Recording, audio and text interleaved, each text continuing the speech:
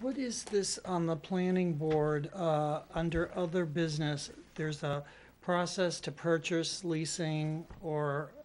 purchase or leasing of town-owned land. Why is that at the planning board?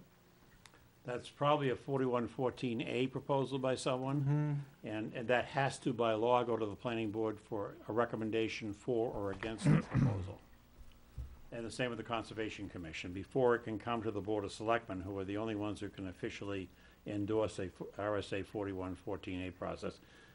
You had one on the agenda for this evening, and I believe that's the type of process we're looking at that is required by statute. So is the Conservation Commission involved there too? They have to also approve or deny the request.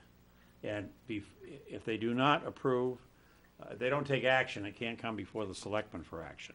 Oh, It's the way the okay. statute's set up. Thank you.